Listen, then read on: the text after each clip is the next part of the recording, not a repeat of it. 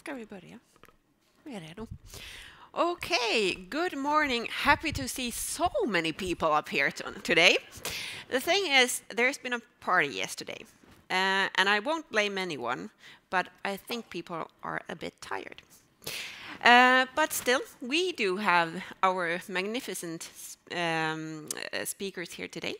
We have one that will be with us by stream because of COVID, but he's still so interested in this, so he will be here with us live still.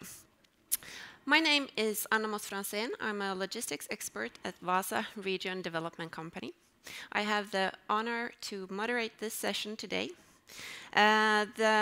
The session is arranged by a Botnia Atlantica project called, and this is long, I did not come up with this name, but it's good, FREYR, Finding Innovations to Accelerate Implementation of Electric Regional Aviation. Now, I've been part of regional development for some time now, and we've gone through cross-border cooperation, international cooperation, and so forth. And now we reach electric aviation, and that's really exciting, I think. Today, we will take you on board and discuss and learn more about future opportunities and challenges, and as well hear about a live existing case of today.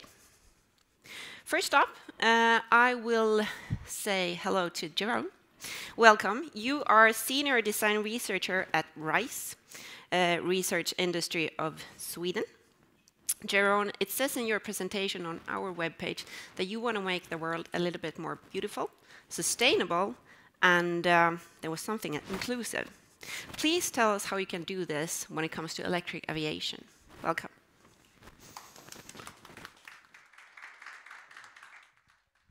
Hello. Yeah, great. Thank you for that introduction. Yes, now my name is Jeroen, and I have the pleasure to be the first speaker of the FREYR group today and introduce you a little bit about the project, a little bit about what we at RISE have been doing within the project, and then I'll hand it over to the next speakers to tell you even more. So I think we should just start. That's me. Right, so the FREYR project is about finding innovations to accelerate implementation of electric regional aviation. And for those of you who are a little bit less familiar with the project, even if it's been running for about 2 years, maybe even a little bit more, I will just sketch a little bit what this project is about. So it is preparing specifically the Kvarken region and also northern Norway for an early implementation of electric aviation. So it's looking at this from several different angles, trying to increase the knowledge base and the competence network so that we know how to do it and who needs to be involved, investigating the possibilities and the needs, also from a technical point of view, what we need. And it's very much a first step that will spin off in different ways to make this hopefully a reality. There's 3 work packages in the project. There's the regional effects of electric aviation studied by Umeå University, University of Vasa, and Noorduniversitetet. So the project has actually been, because of its success so far, has been expanded to include northern Norway as well. We have the guidelines for implementation, work package 2, looking also very much on a technical point of view by Biofuel Region and Mid-Scandia University. And then we have the cross-border innovation process that is our responsibility at RISE.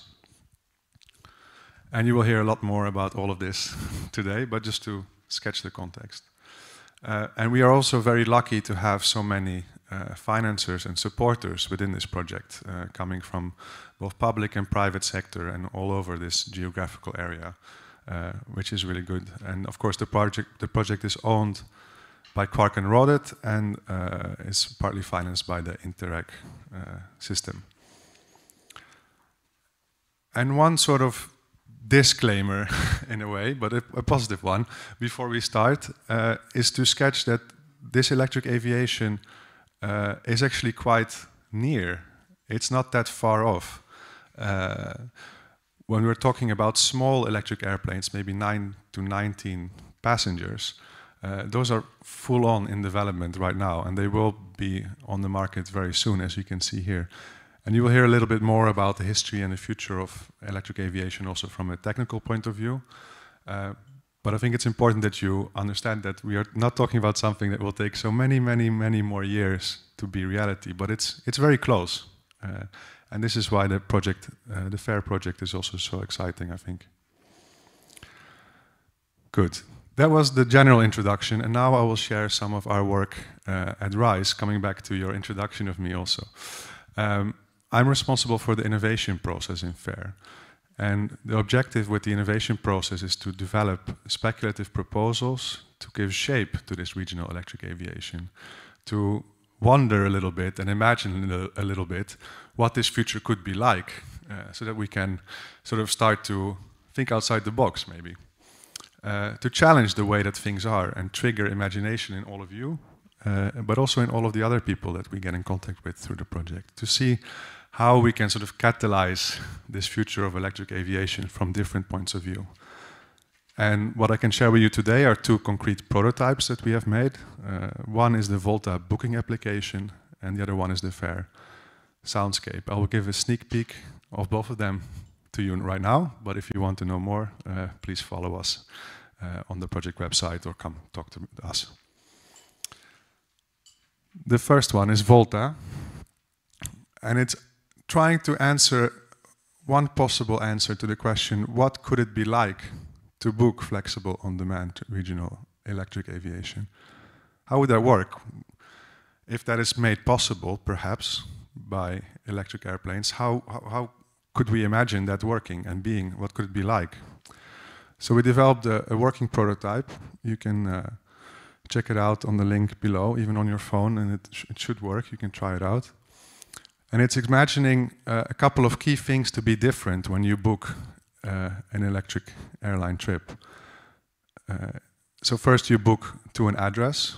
You book from address to address, so you can also see there you put in an address, and when you have booked a flight, you also book from the address to the airport and back again. So it's not from airport to airport and sorted out the rest of it yourself.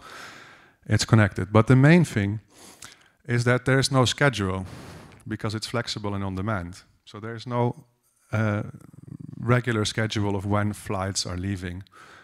You negotiate it with other passengers.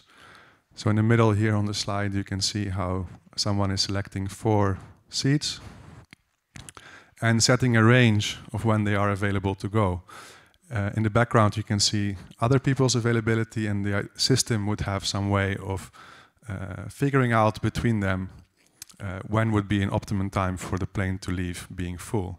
And the price would be adjusted based on your flexibility. Now, clearly, this is not the perfect solution for anything. That's not the point. But we're asking questions about what it could be like and trying to see a bit where the friction with the current systems exists. For example, in terms of regulation or business models, so that we can also consider how if and how do we want to change them. And now I'll try to explain the other prototype, which is the soundscape. And this is answering the question with one possible answer of what could regional electric aviation sound like? So we have created a soundscape. It's almost done. We're just trying to put it out now, which is kind of like an old school radio play. So it's a first-person experience where you hear yourself going on a trip from Lixele to Vaasa in 2040. And I'll just start by sketching that context a little bit.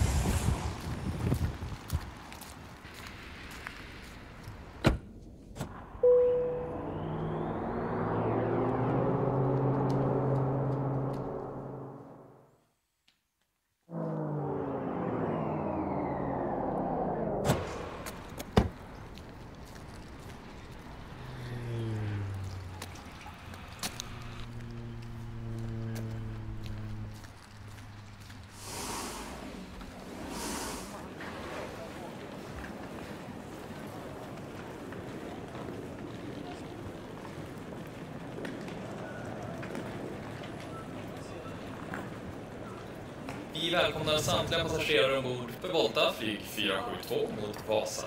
Gå till gate B.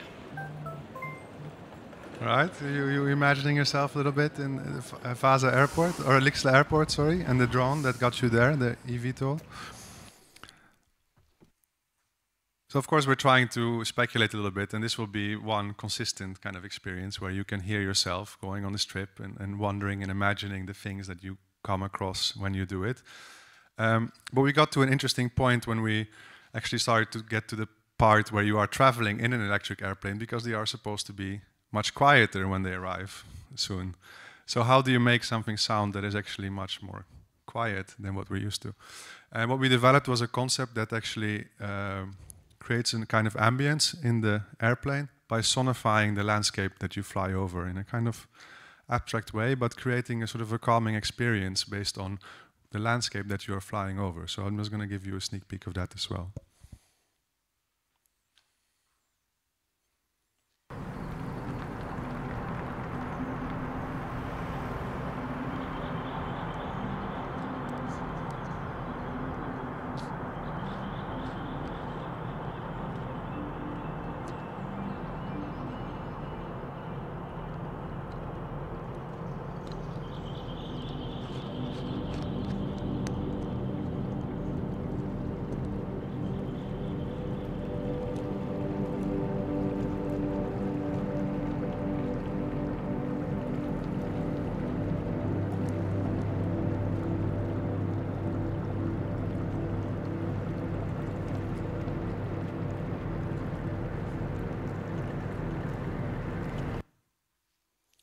Right, okay, so this will be available soon as one whole thing that we will also use, of course, as a way to communicate to the wider public and get them engaged and wonder about this future that we are all working towards.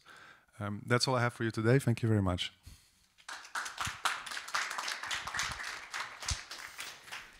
Thank you, Jeroen. I have to go home and teach my kids a new sound when we're playing with airplanes.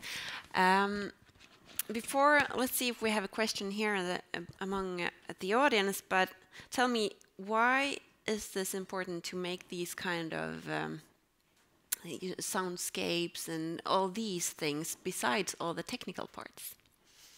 Yeah, that's a good question, I think. I realize it's a little bit strange within the context of projects maybe that are have a large emphasis on the technical part. And of course, the technical part, the policy part, many different parts are important in the FREYR project, but we believe it's also important to trigger creativity and to try to reimagine what the future could be like, not in sort of incrementally exchanging, for example, just the drivetrain, but that technology to fully use it and to use the potential of it for regional development also means to reconsider all aspects of that whole system. And if we can do that in different ways. And one of them, I believe, is also with creativity and design, to try maybe strange things out, but spur some discussion that help us redefine what we really want. Yeah, interesting.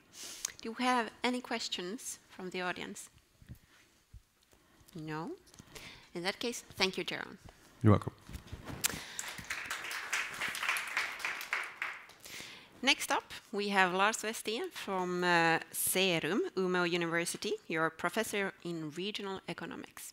Now, when we work together through the years in different projects, I realized that you are not that black and white. You see many different potentials in development. And today you're going to talk about the rise and the fall of regional aviation. But I think you will bring something else. Maybe we see a rise. Let's see. Please. Okay, thank you for that introduction. Jerome is not here, it's me, yes.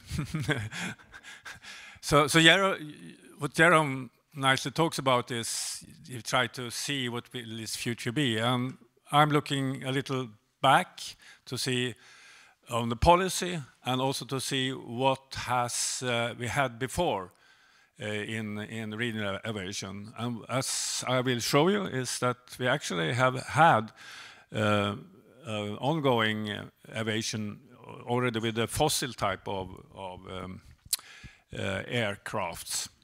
So the question here is, when we come with the new electric aviations, will that imply that we directly will have regional aviation? Will we have the nice trips we can do, as Jerome shows, from Lycksele via Umeå to Vasa or Skellefteå to Jakobstad or so, whatever we want to go?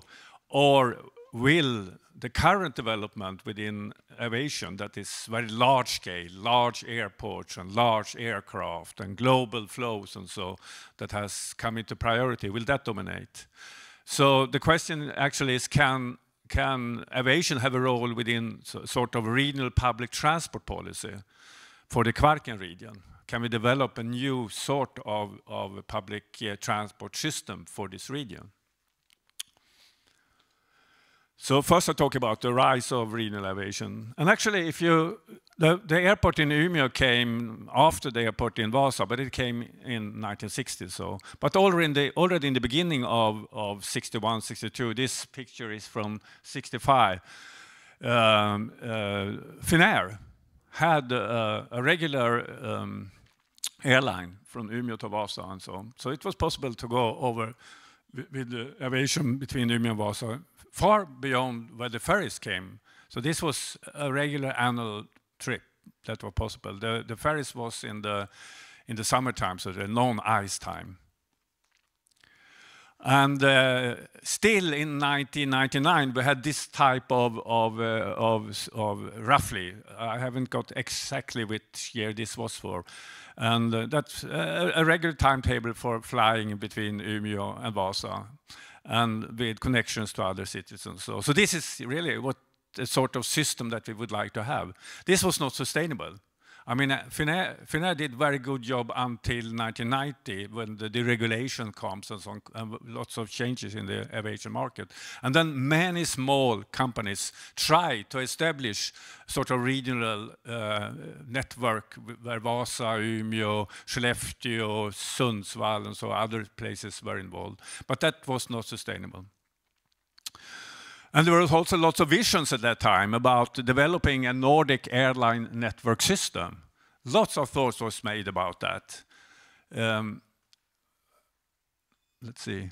But instead, we had this development from the network of Nordic network from 1960, from 1992 and so on, when you see the typical pattern developing, that we have a much more hub and spoke, so as we say, that there were some very large airports from which and to which most of the flights are going. So that's capitals dominate more and more.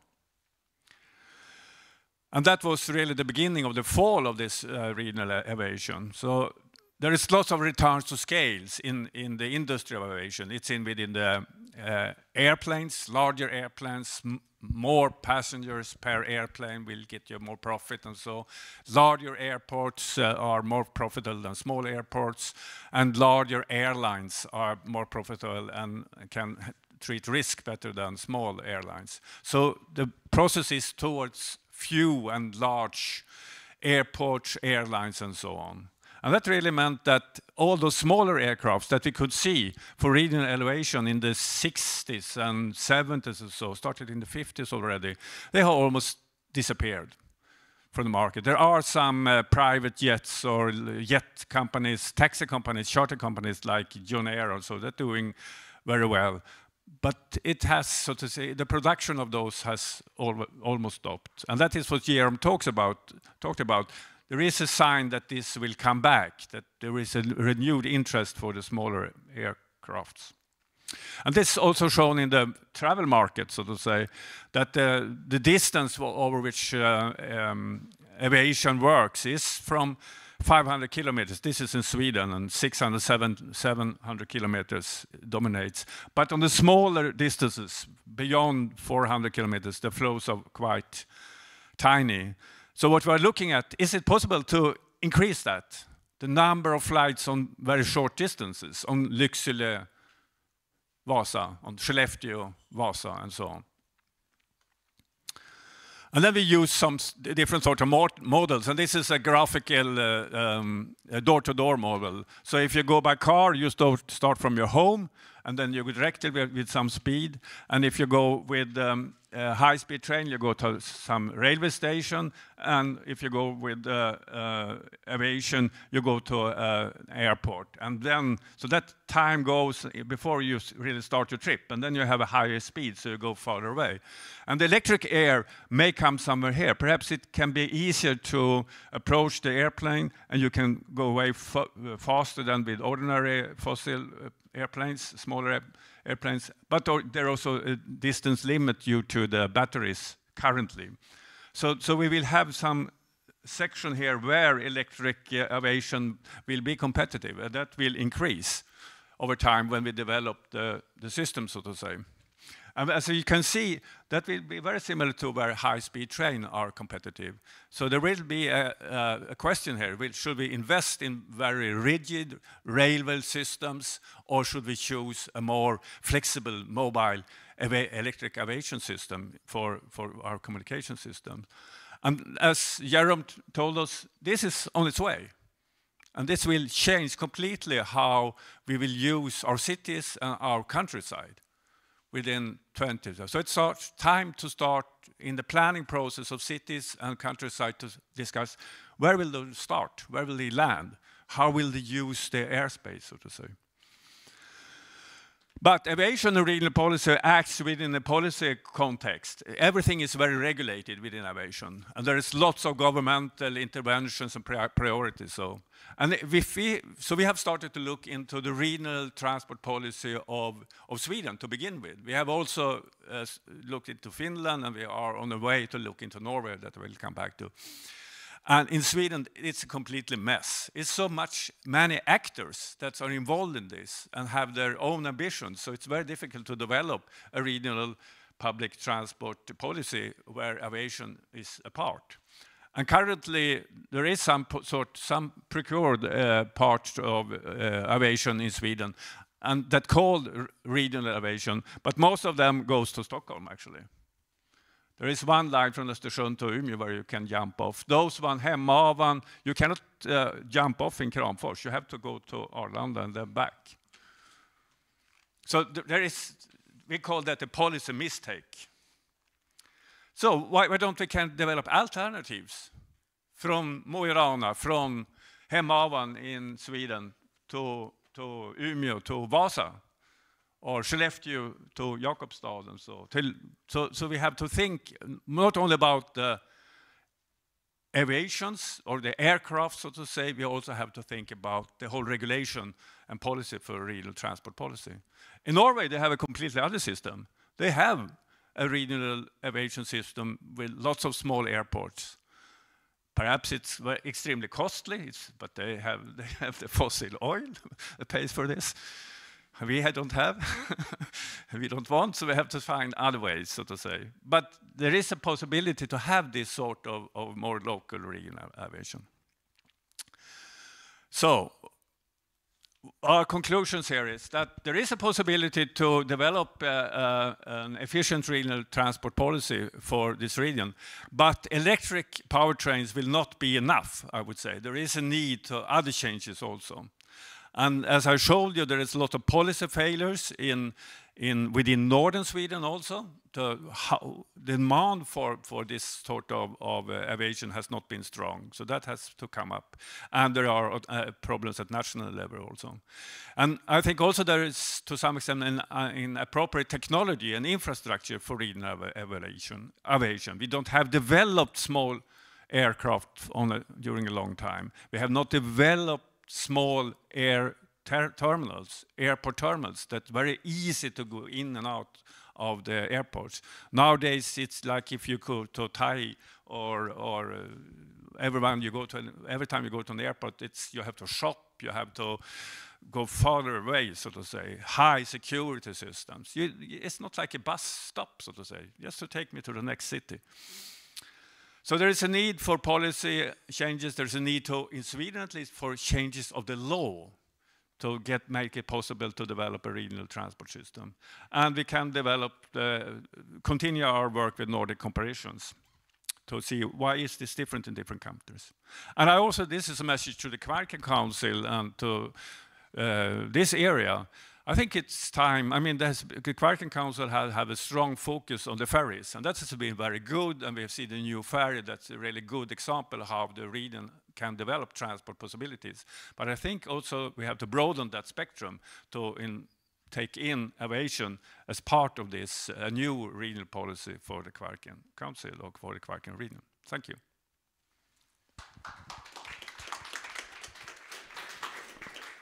Thank you, Lars.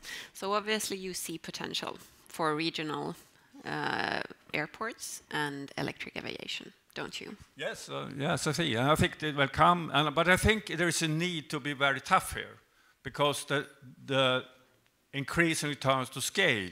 I mean, the large airlines want to get us far away. They do money if we go to Thai or we go to Japan or we go to United States and so. So we have to develop a new concept and new actors that really also want to offer this local aviation system. And what is the potential for our region if we would have it? No, I mean, to begin with, you should be honest, it will not change the world. I mean, we will decrease the environmental problem, of course. But then I think we can, if we have a multimodal system with not only the ferry, but also with aviation in the Kvarken region, I think we can integrate the region better. We can use returns to scales in companies and so, in higher education, within hospitals and so, and more meetings will be simplified. And that will, I think, will be an injection to growth for the region. Yeah. Interesting. Questions? If not, I say thank you. Thank you. Next up are my project colleagues, Andreas and Isak. Andreas, you are, let's see, you're head of department at Turens, Sweden. And you're also project manager for FREYR together with Isak, who is a strategy consultant at Turens. Okay, guys, you're gonna show us today why electric aviation, or maybe why not. Go ahead. Thank you, Anna. So we'll go directly to the region and take a look at it to start off with. And what actually strikes is that it's a cross-border region. It's got at least two big natural barriers: the sea between Sweden and Finland and the mountain ranges between Sweden and Norway. But what also you have to recognize is that the infrastructure system is really focused on north-south transportation. And the east-west links in this region are much less developed, which actually gives us quite weak east-west communications. And the travel times follow thereafter. So it's quite hard to move in this east-west corridor, actually. But on the upsides, there is a very mature cooperation, which has been developed in a lot of projects ever since, I think, it started to really speed up since the EU introduction and the Interreg programs. So people have quite a good cooperation in this region, which I think is unique, and is crowned by actually a joint traffic strategy, how to develop the transports in this region. But there are more things happening, which is worth mentioning, I think, and it's also the low carbon energy production, which is really a massive good thing in this region, that we could produce this sustainable energy fueling the future mobility. And also the future industry, and in particular the emerging green industry in this region, and the whole value chain of the battery production, I would say, which is really a hot and interesting topic. But then back to the topic we are talking about today, and that is why electric aviation could be a really good fit for this region. And that is, of course, linked to the east-west communications. And the good parts about this new technique linked to electric aviation, which is sad to state, of course, increased accessibility. And you would say that, of course, aviation travels fast. related to other transport modes like rail and, as Lars showed, cars and such. But also they stated to combat a lower environmental impact and also lower cost due to more effective engines, but also less maintenance need because of less moving parts in the electrical engine actually. So we're not just project managers, we also had the opportunity to actually do some research ourselves, and that is what we will talk about further down in this presentation, and we'll actually focus on these three areas.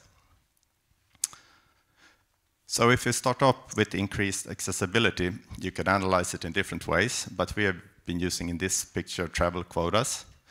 We're still developing this a bit, but this is travel quotas picture between aviation. It could be actually fossil fuel aviation as well as electric aviation related to travel time for cars between these nodes. And in this particular example, we start off in Kokkola-Pietarsaari, Vasa, and Seinäjoki, and it's a one-to-everybody relation. And we have such diagrams as well for the Swedish nodes in the project and also for the Norwegian nodes. But I think this shows pretty much the same kind of picture as Lars showed, you know, the transport diagram with different modes. What you actually see is that aviation is quite competitive in a cross-border region. And you see the little red triangle in Finland that is showing actually that cars is quite competitive on shorter ranges. And that is because we have made some assumption. You travel at 400 kilometers an hour with air, but you also have a time punishment of 100 minutes in order to simulate transfer. And of course, if you could shorten that interval, aviation would be even more competitive. And that is perhaps why we also need to talk about electric vertical takeoff and landing vehicles, eVTOLs.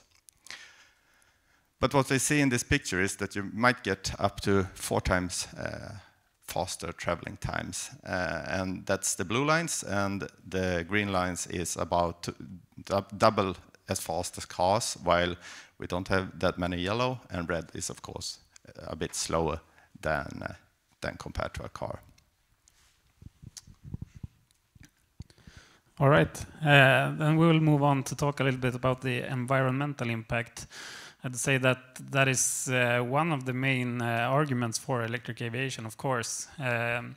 Electric aircrafts, as all other electrified transports, have 0 operational emissions.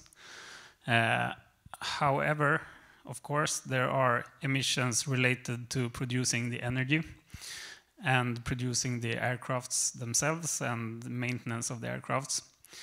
So what we have been doing in the project, what we're actually doing right now, I would say, this is some preliminary results, but is that we are looking at the life cycle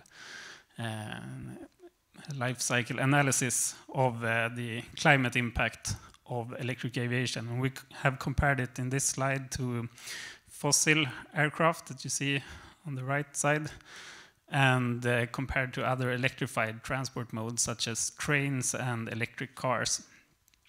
And what we see is that with the Nordic energy mix, we have a really low climate impact from the whole life cycle of an electric aircraft.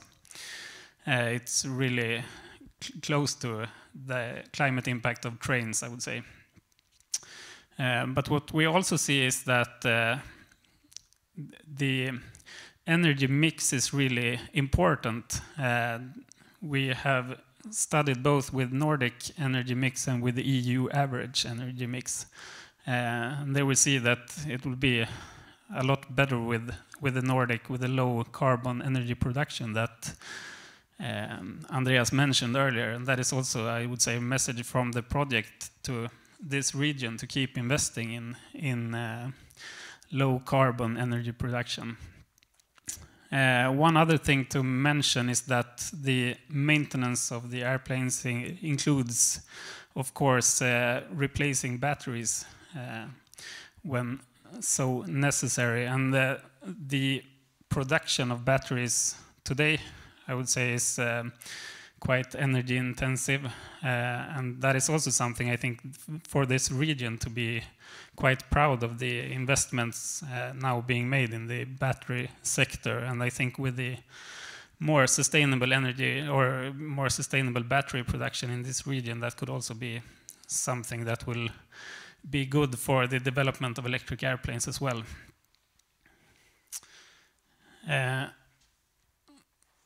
Then another part of this, and what makes it, I would say, interesting for regional aviation, as Lars mentioned earlier, the possible new rise of regional aviation.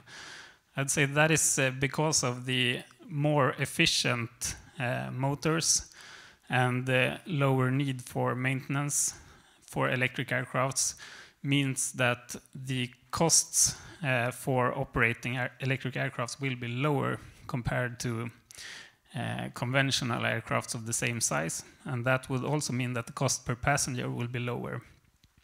So we could have more competitive ticket prices. And if you look at the costs of facing an airline for operating a route, that is both the fixed costs, including capital costs, which could be higher for new technology initially. But then it's the operational costs, and there you have the fuel and maintenance costs, which are really a big part of the operational economics. And we see that in terms of the total cost per passenger, we could be, in this fictional example, we could be somewhere 5% lower cost per passenger. But if you just look at the operational costs, you could be as much as up to maybe 30% lower operational cost per passenger. And that implicates that a high utilization of these aircrafts is key. There's where you will get the most economic advantages. And what we've done is just to show you an example in this region, to go from Skellefteå in Sweden to Kokkola in Finland, and see compared to a car, of course, really drastically improved travel time, but also compared to a petrol car, you have a lot better climate impact as well, and the costs will be approximately at the same level, I would say. But then from the society side, you could argue that this is worth something to the society. The time savings for the people who are traveling is worth something. And in cost-benefit analysis of the Transport Administration, they use some numbers for this, and we have just made simple calculations based on this to see that the time savings and the carbon savings could be worth about 300 euros per person for the society. So there's could be an incentive for public actors to engage in this question.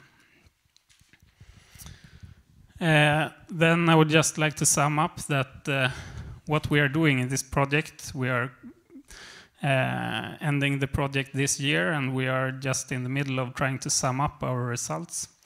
And we have been focused on what does it take to be early. What does an early implementation of electric aviation take? And we have been focusing on what the financiers of this project should be doing. And those include the airports of the region, the power companies, and public authorities, as well as private sector organizations. So there will be a lot of different measures that we will suggest. I think Lars has mentioned a few things around policy. We will hear more about the necessary investments in terms of airport infrastructure soon. But we also see that this has been the first step, and there will really be, I think, grounds for further investigations as well. All right, I think we'll stop there. Thank you. Okay, so clearly there's a business potential and there's a potential for the public sector. And now we've been talking about this, that it's good for the region, it's good for the development, but do we know anything about the demand? Do people want this? Do businesses want this? It's a really good question. Yeah. It's good to think about. Of course, we've discussed it a lot in the project, but it's also a question, I think, today to the audience, because what we are actually mapping is much the potential, what it could be, and what Isak also showed in the calculus earlier about societal gains is actually what you could gain if a person would want to travel this and use this kind of new transport mode. So we're also really keen to discuss that question, how big is the demand? And it's kind of hard also to demand, to see what the demand is when this is a technology which isn't really available right now. Could just add, I think the consumer preferences might be different for regional aviation compared to long-distance aviation, and for sustainable aviation compared to the conventional aviation. I think that could maybe be somewhat different preferences from consumers or from travelers. Yeah, I guess so too. So what we need is feedback. And if we don't get it today, I hope we will get it soon. Yes, go ahead. When you make calculations about these costs. Thanks. When you made these calculations about the costs, how did you make it? With the pilots or without the pilots? It is just all electric way and somebody is just coding the route, or is there pilots?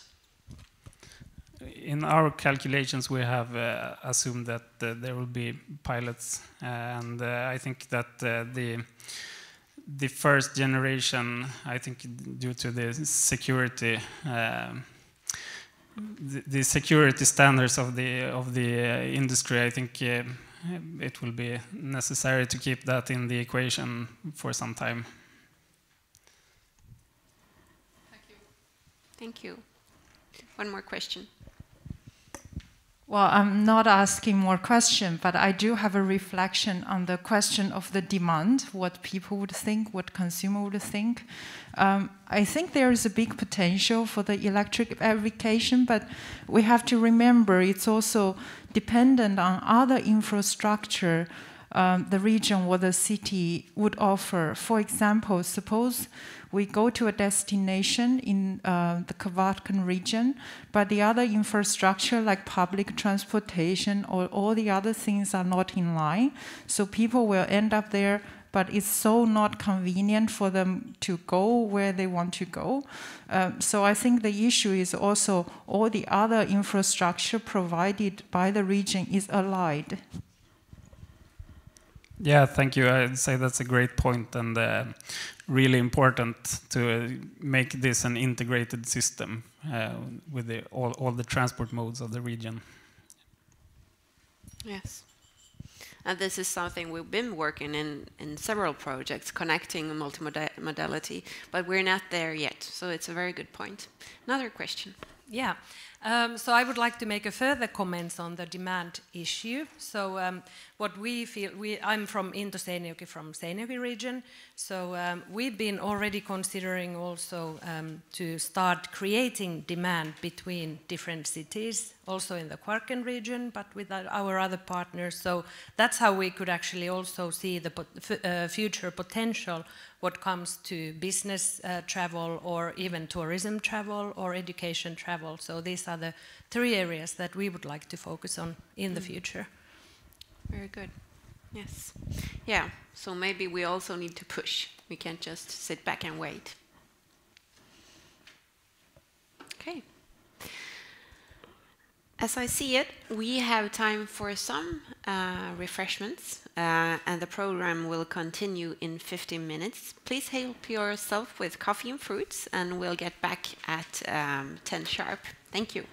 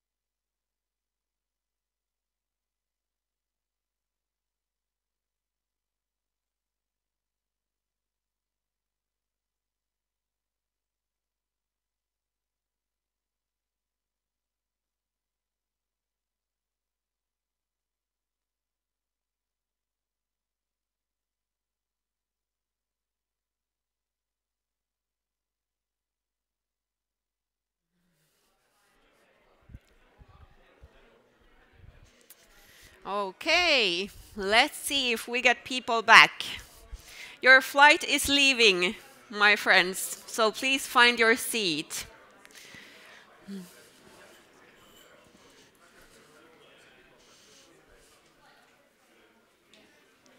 Time to sit down.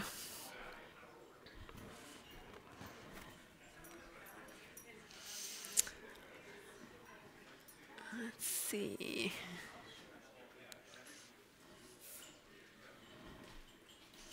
Okay, welcome back. Next up, we have Arne Smedberg, CEO for Biofuel Region. Now, you're gonna tell us a bit about charging, aren't you? And yes, you are. Yes. And usually one says a penny for your thoughts, but I think you could get more than a penny for this, because this is also very important. Please. Okay, thank you very much. Very nice to be here. And I come from Biofuel Region, and we have a long history of having a cross-border project with the Vasa area and other places here in the Vasa region. So it's really nice to be here. And I work for Biofuel Region, and we work with development, bioeconomy, and also low carbon vehicle fleet. And the project can be about a lot of things, very broad, but very interesting. And now I've gone into deep with this flying around. And that has been really nice. We have been almost for 2 years discussing this, and we have done a technical overview report last summer, and now we're going to have a regional report of this area. And the area is, like they have told you, Norway, Finland, Sweden. And in Norway, they're checking up all the airports and how they can bring electricity to them. And they really want to be in phase when the electric planes is arriving. And they have a kind of nice, as Lars showed you, that they have this short route system. So they have maybe easier to calculate how much flying there will be. Compared to maybe to Finland, there's no overall plan, but we think that the first place will be Kokkola Airport, and we will go there and check it out today, I think, or tomorrow. Today. And in Sweden, there's a lot of activities. In Sweden, we have this other system. We have Swedavia, who has the biggest airports, and then they have the regional network that has a lot of airports, but they are financed by the local municipality or something. So they kind of different types of, but Swedavia, they are trying to fix the route between Östersund and Umeå, and the regional airports. We'll hear about Robert later, and he's already there. So we'll see what they have done there. Very interesting. And the needs for the airports, they have to do some investment program and check out what do you have to do to fix the infrastructure. And it could be other things that charging. It could be other things that they have to do because of the, I mean, when you have smaller planes, it's more planes on the field. So you have to manage all those planes. And the turnaround times, it's about 30 minutes a day. And we are really interested if we can manage those 30 minutes. And you have to have a dialogue with the operators. They who will fly the aircraft, and also the builders of the aircrafts. And we have really tried to put those, open this dialogue, because we realized that you have to do it before the airplane will be standing there on the airfield. And also look at the new routes and understand the routes and where to go with those new aircrafts. And the charging standard, they are an early stage, but we think that it'll be about the same as you have for the heavy traffic. And we will see an example later.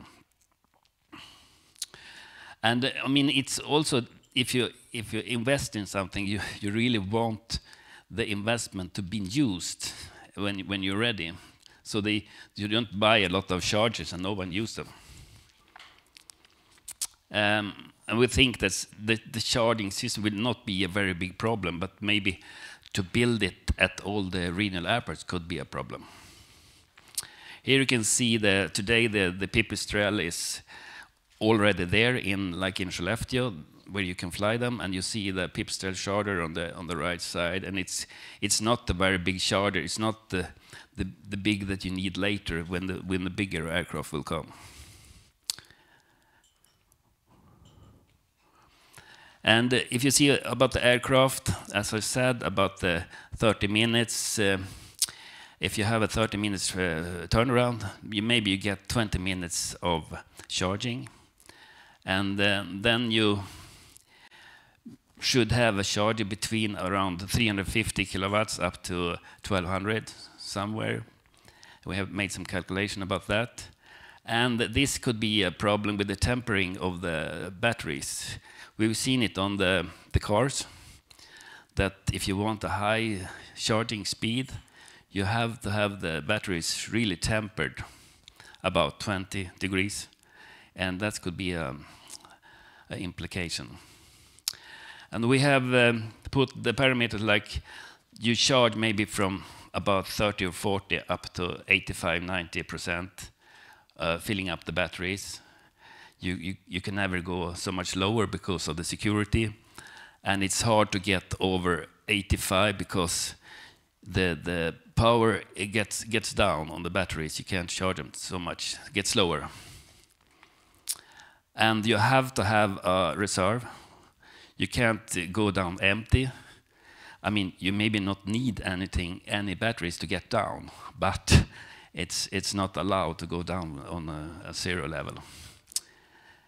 That's a regulation. I mean, that's the same today. You have to have fuel left to go to another airport if there's a problem with the weather or something. And here on the pictures you see the charger at the Pipistrel and also in the cockpit. I had the opportunity to fly with the plane in Skellefteå in August, and it was really interesting. And if you are interested in electricity, it's really nice, because when you're going out with the plane and you just stop the engine. I mean, you stop the engine on an electric plane, but you don't do it in a fossil conventional. So the propeller stops, but you still runs. It's really nice. And when you feel when you're flying, it's really low energy consumption. If you flat fly and you go down, you almost can get the other way. You get the energy from the outside. So it's very interesting. It's important to put the chargers somewhere near the plane, so you don't have so many long cables, because it could be a lot of effect losses then. And the connections then must be simple, and we don't really know how they are thinking, because maybe you have some kind of robot system who puts them on the plane when you have bigger planes.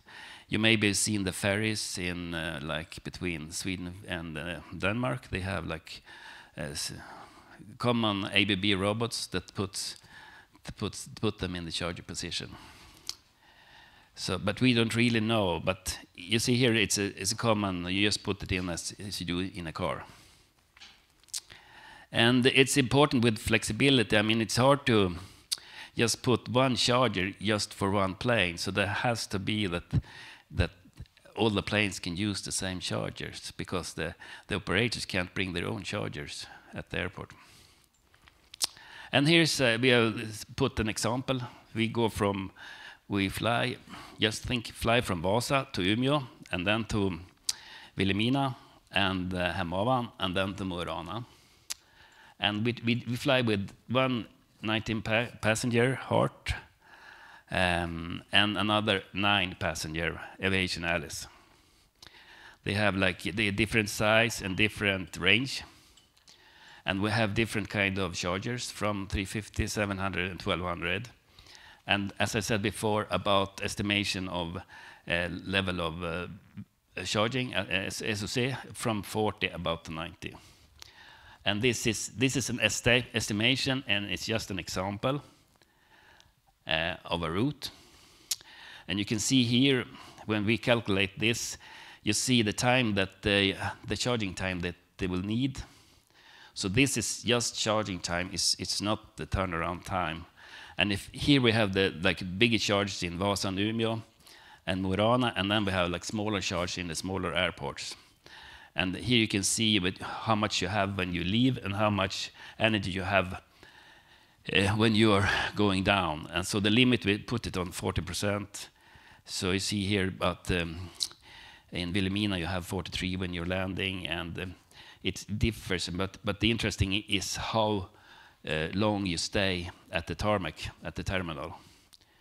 So you get a view of how big charges you must have with this airplane. And if you have half the power, you get the double time about. And this is also, I mean, you have to have some kind of temperature on the batteries to get this kind of quite fast charging. And if you look at the smaller airplane, 9-passenger airplane, you see that the range is a lot better on this plane, so they almost not necessary to charge that much because it's a long range, but also it's a smaller plane. But it's really a lot of parameters that you have to fill in, and when you start to do it, you start thinking about how big the charges you should have at each airport. And I mean, if you're an airport that has a lot of electric flights coming, you have to get more, maybe more. And then it's another problem, who will have the most power, who. So there are some uncertainties in this. As you asked before, Anna, we don't know the market will look like. But we heard here from the audience in the fika pause that there will be a lot of demand from the battery belt, so that will be nice. Timing, it has to be in time. All the infrastructure and cooperation. You have to, all the airports have to have good cooperation with the suppliers of power and start talking now. Lead times for the upgrading of power at airports, I mean, it could take a long time. Coordination of all systems. And future work, I mean, we're not ready yet. We will continue this project, and hopefully we'll have some more projects. I think we need it because the planes are coming about 2026. Look at possible flight routes. That I showed was just an example, and there could be, I mean, the demand is giving the routes.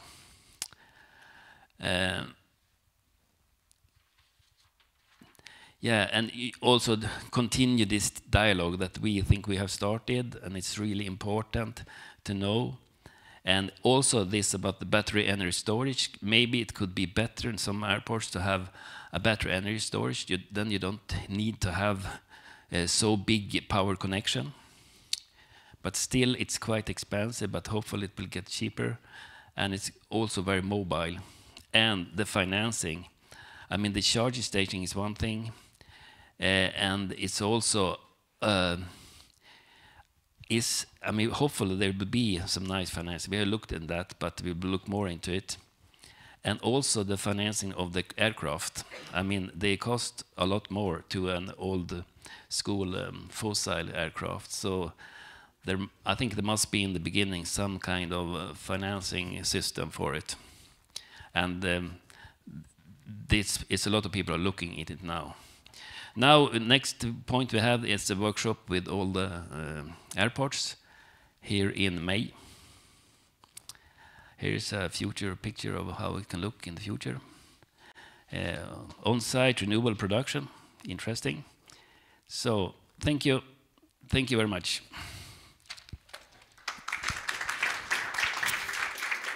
Thank you, Arne. So obviously the technique won't be the problem. Am I right? Could be some problem, but I think we'll solve it. We can solve it, yes. Just quickly, you mentioned the dialogue with the airports and the one providing the energy. Can you tell us something more about the discussion going on there? What are they talking about? What are the key issues? I think it's very, I mean, all the airfields have different problems and they can have different opportunities. So you have to check it out for your own with your own network company. Okay, thank you. Questions? No? Thank you so much. Thank you. Thank you. Next up, we will go live to Antti Mäenpää from the University of Vaasa. Antti, can you hear us? But we can't hear you, so maybe you're muted. Hello? We see your lips moving. Yes, now we hear you. Can you hear us? Okay. Yeah, I can hear you. So the I have been hearing you all. I have been listening to you all the time, so I kind of know now what you have been discussing already. That's great. Good. Now, Antti, you focus on innovation and regional development, don't you? And Yeah. I would argue that our region has come quite far when it comes to regional collaboration. Are you with me on that? Yeah, and I think that one good example of this is this gold label for this cluster that we heard news in the Monday. So definitely we are on a good track. Great, great. Now, please, I'll give you the stage and you'll tell us more about a new industry in the Kvarken. Please. Thanks. I can't see the slides, so are they visible to you? Slides are visible. Yes. Okay, I cannot, yeah, now I can see them. Yeah, good. Yeah, we already had a good discussion, and I think a lot of these issues have already been discussed by my colleagues. They are also very eager, as I'm eager to participate now with you about the subject, and this demand has already risen up in the discussions, and I just kind of like try to lift up some ideas concerning what this demand perhaps could be. Of course, we already discussed about the tourism and what it might offer, for example, and what is the consumers' considerations concerning electric aviation might be, but of course we might have this industrial interest as well. And one way to, of course, very simple way of perhaps thinking this is to think about the components themselves that go into the electric planes. We already, for example, know some companies in the energy cluster in Vaasa that are working with electric motors and electric motor related components. So perhaps they might be interested to collaborate with this new industry. Of course, we also have these services and traveling opportunities, which might help a lot in the future and might offer new opportunities for sustainable tourism activities, for example. So there's actually quite many things that this potential collaboration could consist of, either regarding the planes themselves and things related to those, or something else surrounding the planes, or other services connected to them. But please go to the next slide. And this is basically, I have tried to map a little bit about what sort of interesting activities are happening within this region. This picture does not now include Norway, so this is a little bit older picture, but it shows kind of like the potential that is there, and definitely this is related with the battery industry, which was already mentioned before. So of course there is lots of ongoing battery activities in the future starting in the region, and this will of course also involve lots of different types of experts. And something which is really interesting is that of course all of these battery factories are nearby these airports. So a need for this sort of expert traveling options probably might be something in the future. But this is of course also when we think about this ferry project and how successful it has been, that of course there is like a potential to even start building or thinking about this sort of sustainable traveling cluster alongside energy cluster in the future. And of course, this might offer some opportunities as well. Also, of course, this might link with the hydrogen developments that are happening alongside this. So there's lots of interesting things happening surrounding the region that could perhaps be linked with this electric aviation happening. And this is something which I started to think when hearing today's presentations, is that if we think about that, indeed the energy cluster is very successful and got this gold label, and one very important ingredient of this success is collaboration, definitely. Then I started to think that what would happen, or how important this electric aviation could be in making this innovative region a little bit larger. So connecting to Sweden and to Norway and to enhancing these sort of collaborations in the future. This is probably the most interesting question, or question that I could ask from the audience as well. Do you see that it might have some sort of role in this? And please continue to the next slide. This is the original question, but I think that you kind of addressed this already. So you asked about this demand, but how do you see it? Do you see that it would link with some of perhaps your existing activities, or do you see that it could play a role in enhancing this innovative region to include Sweden and Norway more integrally as well? Thanks. Okay, thank you. That are some good questions, and before we turn to the audience, I would like to ask you, because we have the new ferry between Vasa and Umeå, and some might argue that maybe we don't need both electric aviation and the ferry. What is your response to them? Now you're muted again. Wait, Antti, we can't hear you. Now? No? Yeah. Now, yes. Okay. Yeah, I just asked that, can you have too much collaboration? And even if you have like these fast opportunities offered by this electric aviation are really interesting. I think one prime example is actually our group, or our research group, that is now traveling across Finland today and tomorrow to meet our partners. With electric planes, we might have perhaps made this trip in one day, but now it takes 2. So if this happens with other industries and other projects and activities, what will it change? Good point. Good point. Do I get some comments or reflections on that? I think we all agree, obviously, since nobody says anything. I take it as a yes. Antti, I thank you. Get well soon, and let's thanks. go to the next one. Thank you.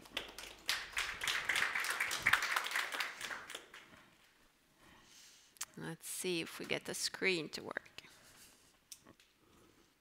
Yeah. Okay. Last but not least, as they always say, Robert Lindberg.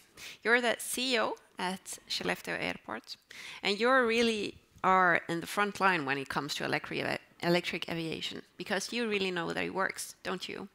Yeah, I'm so impressed that the former speakers and that's so important that we all need each other, because they focus on the research and development and see all the problems and solutions, that we don't make mistakes in the future. But I'm not that kind of person. I never went to the university, and you will notice that in a few minutes. But so I don't like papers at all. So then we just do things instead. Sounds great. But still, in the kickoff of this project, you told the audience that you can't just lean back when it comes to these things. You have to act. Now you will tell us how. Yeah, thank you. And I see that the picture that was sent was about 20 years ago. So, nice to see you all, and nice to be here. And I'm so thrilled that eventually meeting people. I used to, in my work professional, go a lot of times to meet airlines around the world, a couple of times a week. And now I've been sitting in Skellefteå and Burträsk in 2 years. It's a beautiful place, but I'm fed up. The start. This is not a project, this is a change of society. and I think it in two perspectives. In one perspective, we have the climate. We need to do something about the climate, and it's you and me that needs to do it, not somebody else. And then we have also the change of society in a Scandinavian, northern Scandinavian perspective during what's happening. We are thinking that in Skellefteå, in Boden, Luleå, and Gällivare, there will be 100,000 new inhabitants. It's a demand, and it's a struggling to see that it will work. We have the battery belt and everything will happen with the green energy. That's why we need to work together in the puzzle. Every piece is needed. And it's airports, region, municipalities, countries and states and universities, everything needs to be worked together. In Skellefteå we have this small factory, small and small. The lake in the foreground is about the size of Friends Arena, the national arena in Sweden. It's really huge, and if you haven't been there, please do. It's impressive. It will have about 360 megawatts, about over 3,000 workers, and it covers 3 times the size of Pentagon, or 3 times the size of Old Town in Stockholm. And it's happening now, today. They are there, building. A lot of Finnish people, Finnish companies are there, and welding, and some part of the structure is opening. And for us, this is a high scenario, I think. But of course, I'm leaning a lot forward. But for us, this is happening. We can see that in the future, another city as the size of Kiruna is moving in, and it creates new demands. That's why we need to do the puzzle. Me and you together. And what have we done in Skellefteå Airport? This picture is fast, because I think it's really funny to see who wants to change or who wants change. Everybody wants change, but nobody wants to change. I have a little study by myself. When I fill up my car in Sweden with diesel, I see if, because there are 2 handles there. One is the ugly diesel, and one is the fossil-free diesel. It's there right now at the petrol station. Nobody takes the fossil-free diesel. Why? Do we want to change the climate, or do we want to talk about changing climate? This is really important. Why do I know this picture is working? I've been engaged 6 times, and they wanted change.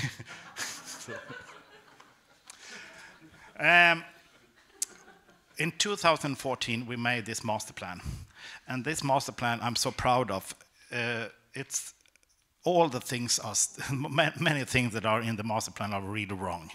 We didn't have the COVID pandemic, but we had a good prognosis, and we did it as a picture book because we wanted a lot of politicals to read it.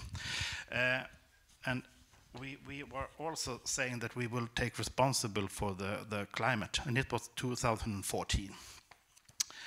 Then we did a lot of things, as you see.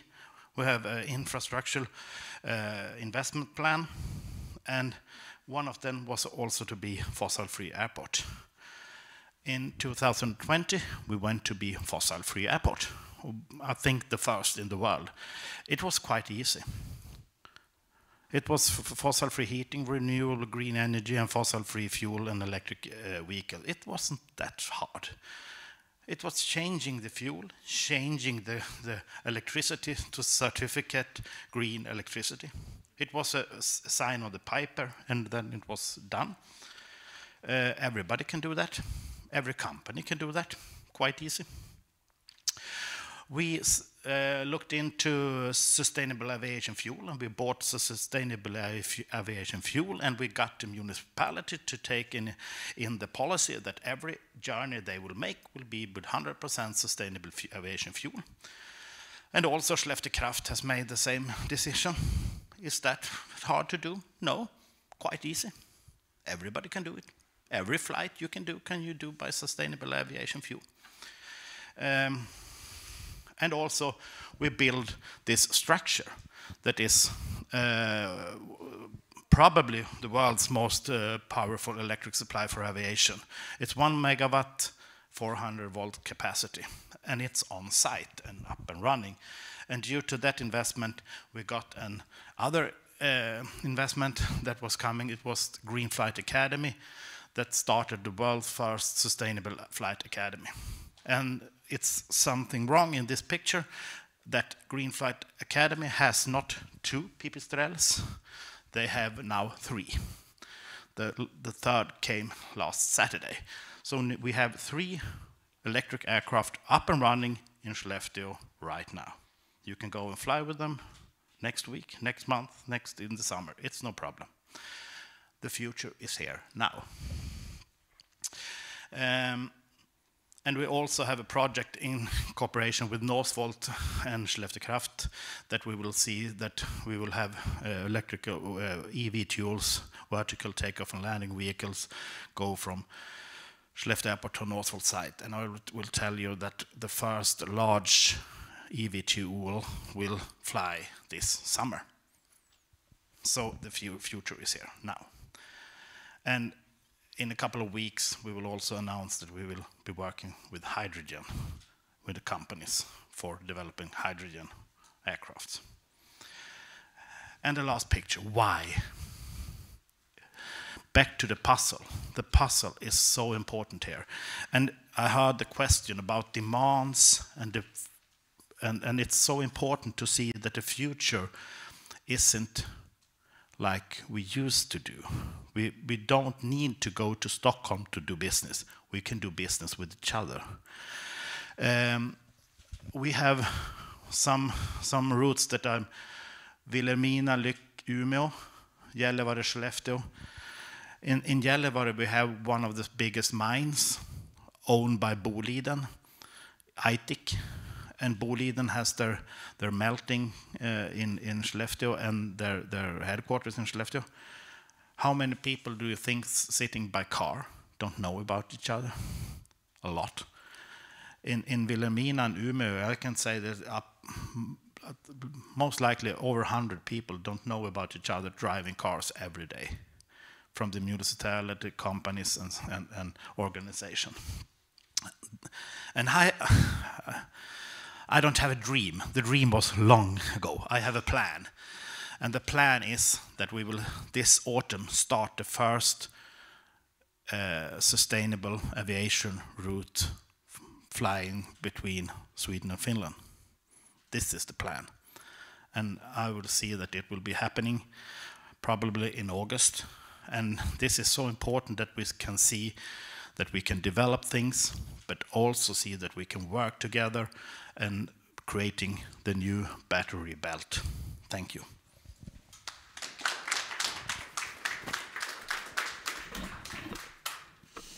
Thank you. So obviously the potential is big, and we can't think as we have. We need to shift to something totally new, right? So if we do this, you talked about it some, but tell us more. What will this do to our region? I've been in the business for 20 years. I've been chairman of Skellefteå Kraft, but I've been at the airport for 20 years. And I'm so when we see things happen for real.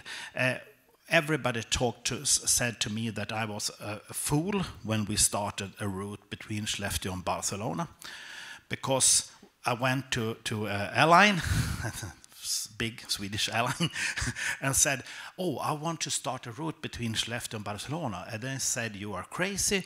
It's 800 people annually going between Skellefteå and Barcelona." Yeah, no, but because there is no route.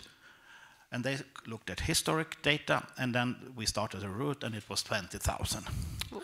And I think what we are doing today, we have in 60 years, as Lars said, struggle going north and south, everything to Stockholm. If I want to do business with a company, with a big architect firm, I'm probably going to Stockholm. I don't look at what's happening in Vasa, what's happening in Vilhelmina, what's happening in Kiruna. So all this will create inter-regional business and inter-regional transportation that will be for benefit for our Nordic countries. And when talking about saving the climate, we also need to sacrifice, don't we?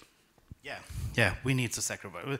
And what we most, I hope everybody here go home and rethink that, okay, I will change the handle with the petrol station. We have to do things. We can't depend on not somebody else will do it. Very interesting. Thank you. Do we have any questions from the audience? We do. Please, Rita.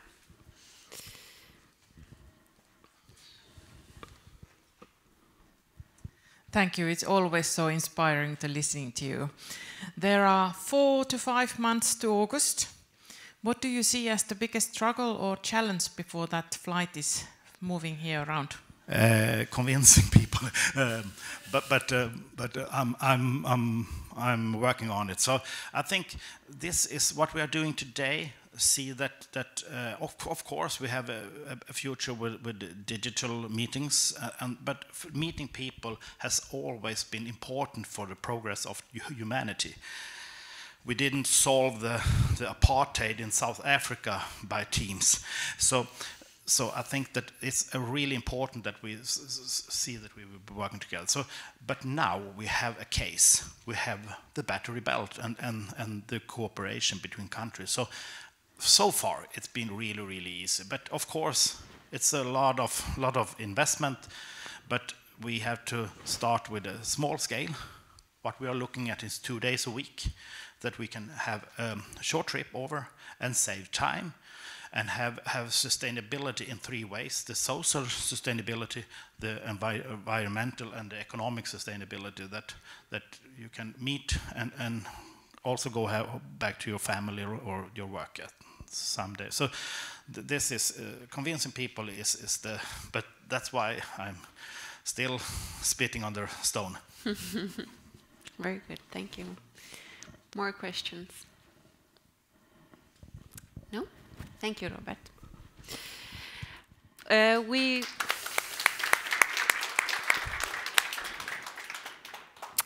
We actually already reached the end of our day, but I would still, because we have these clever people here today, I would like to ask you, do you have something to add still? Some comment, some thought?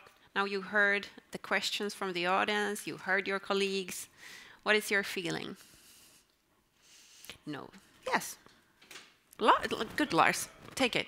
Always time to talk. Always. No, I think there was a question here about the integration of transportation of the different modes, and I think that's really important to develop, because if, as Jerome showed us, if we should have this door-to-door travel system via different airports with different sort of transportation possibilities, then we really need an integrated public transport system for the region. So when I start in Vasa and want to go to Skellefteå, I can, as Jerome showed you, I can click in here and there, and I know there will be a bus if there is a bus. I know there will be a taxi, and I know there will be an EV tool where I need it, so to say. And I can plan this trip journey very smoothly. And I think that really is demanding, that it could be done already, but it hasn't been done. And when we get the electric aviation, the aircrafts and the EV tools, that should just be to add to that existing system. So that for the region we have a common, because now, I mean, you have to book your taxi to the ferry, and you go with the ferry, and then there is another taxi or a bus or so, and then if you should go further up to Lycksele or so, you'd have to book something else. I think that integrated, as someone talked about, system is very important. And that's a policy, that's something that policy had to do with. And someone wants to change the system, as we heard here, to make this really integrated. So that's my comment. Very good. And thank you for everything. Thank you. Anyone else of our speakers? You emptied everything. In that case, I would like to round off. Please follow us. We have different kind of communication channels. We have a web page, and we have LinkedIn, and we have a really interesting YouTube channel where you can listen to other experts, the experts we had here today, and get more information about what's going on, what's coming, what is already here. Then, last but not least, is our final conference, which is approaching in September. It will be held in Skellefteå, and you will get more information on that on our webpage, for example. With these words, I will say we heard a lot of interesting thoughts today, food for thoughts, so to speak. I think we have potential here in our region to really be a forerunner, and we have people who want to do that. With that, I thank our speakers and our audience, and let's continue talking. Thank you.